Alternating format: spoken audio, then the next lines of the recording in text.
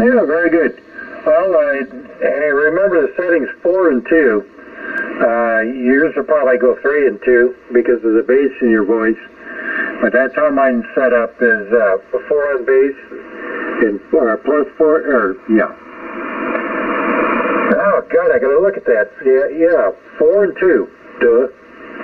Yeah, okay, yeah, I'll check it out. Well, when I get it, we'll talk, and I'll let you tell me what you think. Whatever position sounds the best. I guess that's about all we can do. Yeah, well, you know, they're designed for telephone audio, but evidently Eric's running his at 4 and 2 as well. Plus 4 on the bass and plus 2 on treble.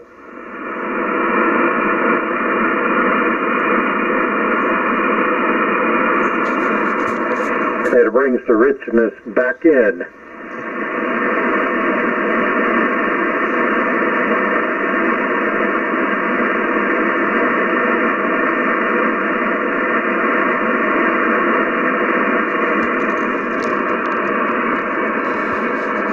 So check this out. I went, let's see, it was a week ago Thursday.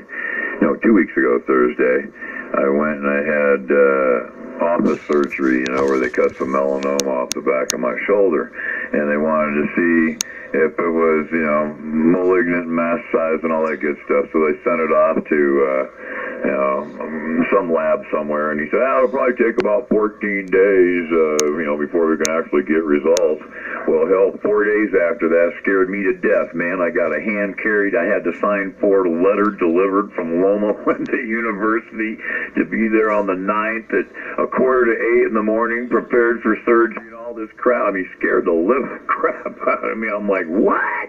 And then when I went and saw him today, when he took the stitches out, he says, you know, I'm really sorry about that. I told them not to contact you or do anything until after I saw you again and took the stitches out.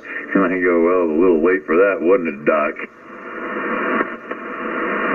Oh, yeah. Well, you know, they're Johnny on the spot to send that paperwork out sometimes.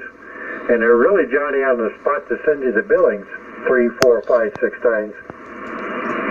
Yeah, well, he told me that the radiologist or whoever it is that looks at that stuff, the oncologist that determines, you know, what it is, that he wouldn't even we probably wouldn't get an answer from him for like 2 weeks.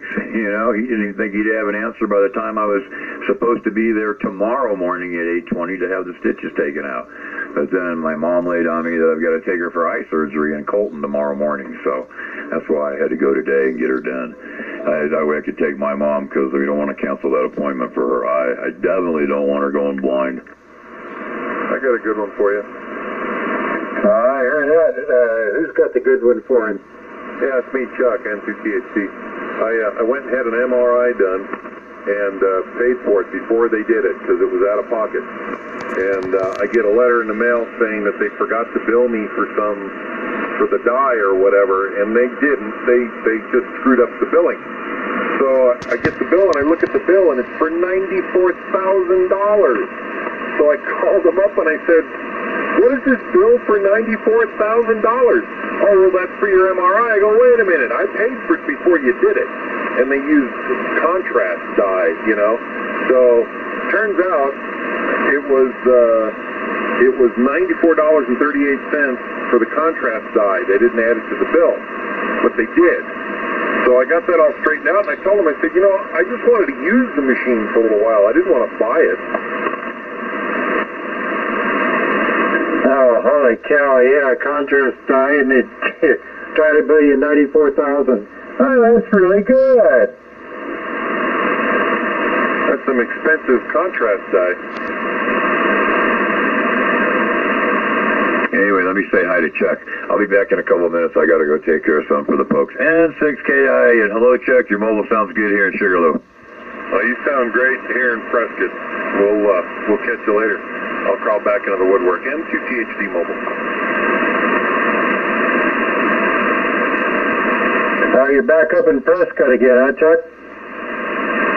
Yeah, I'm running errands. I had to stop off at Walmart and pick a couple things up, and now my wife's in the pet food store, and she's got to go to Target for something, and then in the same shop center there's a Home Depot. Depot, so I got to swing by there. I've been trying to find it